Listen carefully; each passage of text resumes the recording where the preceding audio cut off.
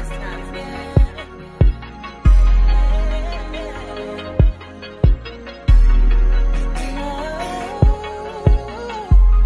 name's JaTiDa, Mississippi artist, producer. Been doing this about 14 years, about to make 15. I ain't gonna tell you how old I am, but just know my first 2 CDs came out. My first one I did 9th grade. I got my start musically from Omar Nelson, Omar the Truth, and Kima Keys. They had a label called K.O. Mafia.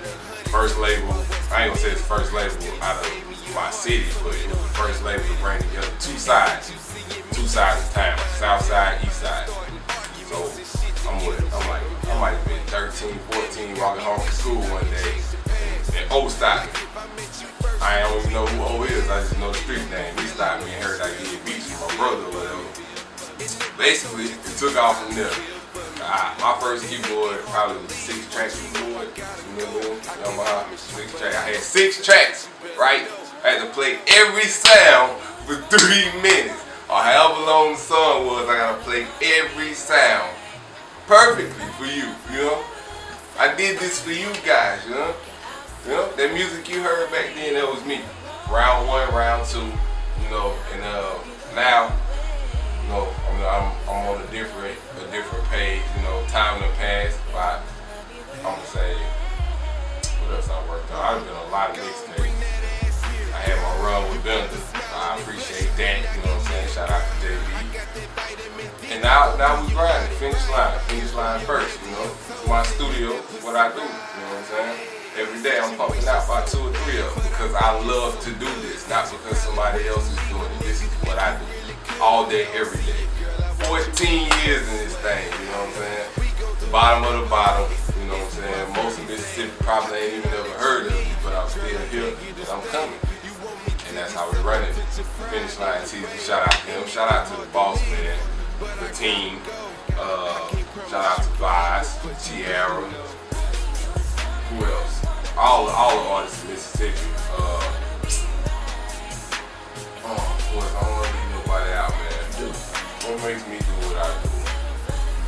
One, I obviously can't do it because of the tremendous success I have financially. I actually love music. Like, from a child, I played the drums. I was forced to play the piano in church. Don't tell nobody.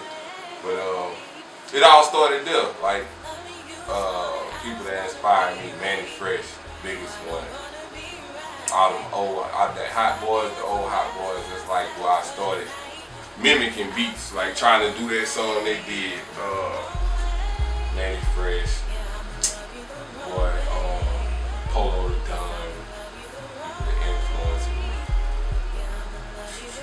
It's so many. For real.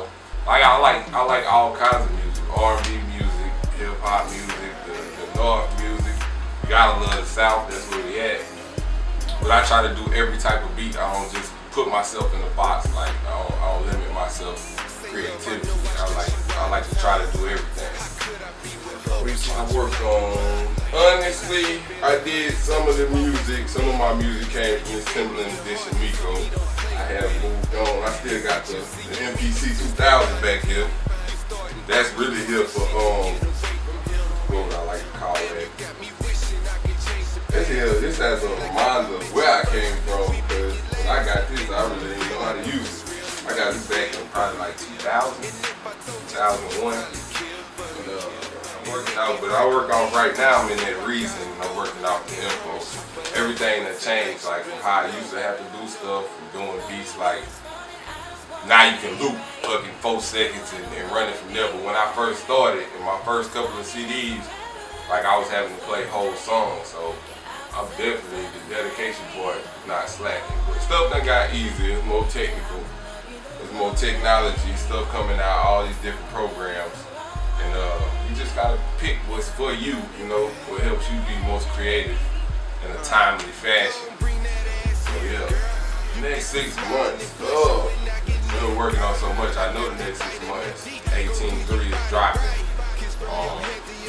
We got 18.1, we got 18 reloaded, 18.3 coming.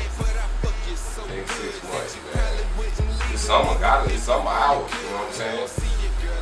Omar. coming home this summer, so you know what I'm saying. I plan on linking up. We cooking right now. Every time he call me, we cooking.